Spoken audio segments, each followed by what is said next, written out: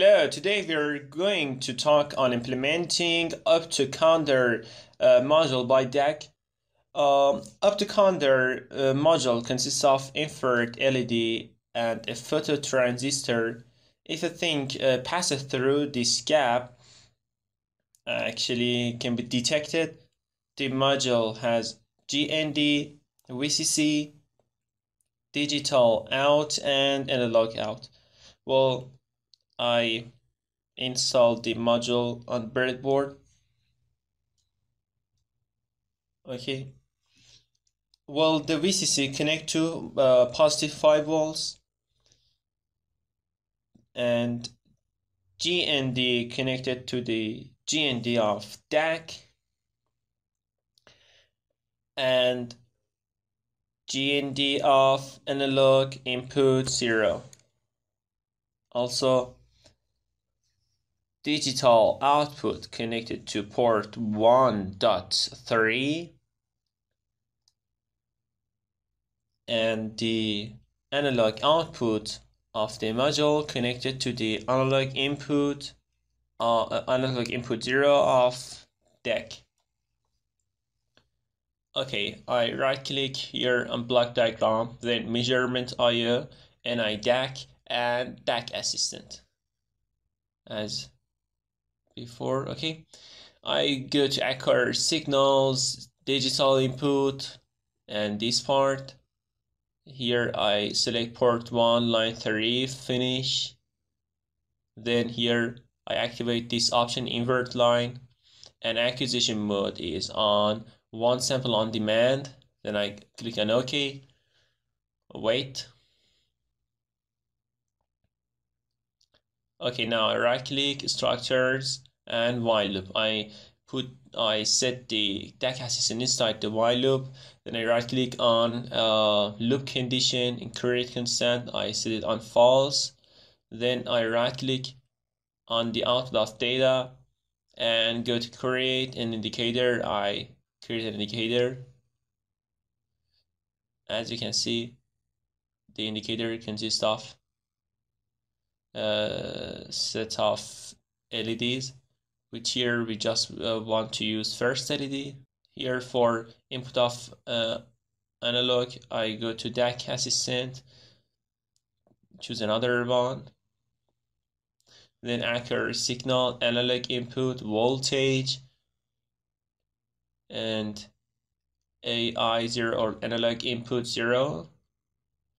And here in signal input range, here maximum 5 and minimum 0. Terminal configuration is on RSE, single ended, and acquisition mode is on one sample on demand. I click on OK.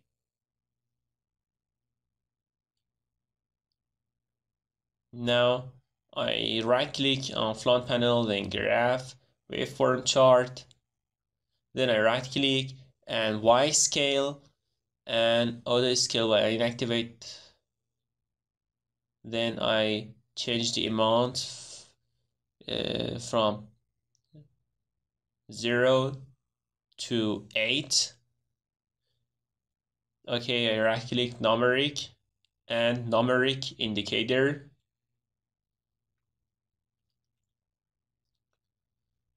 Now I connect the waveform chart data and numeric to the data too. Now I run the program. As you can see, at first moment there, because the anything didn't pass through the gap. Actually, we don't have anything on the waveform chart, but when we put something between in the gap, we can see some signals in our waveform chart, and you can see here 5 volts.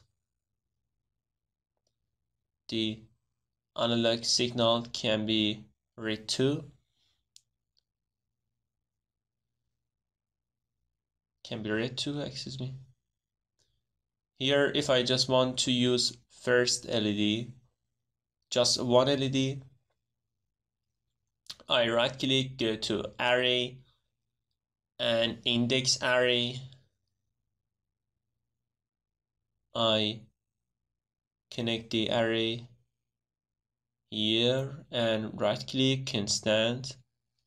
Now I want to have index 0 in output, and I right click here, boolean, and set the boolean here. Now I connect the LED to the output of element.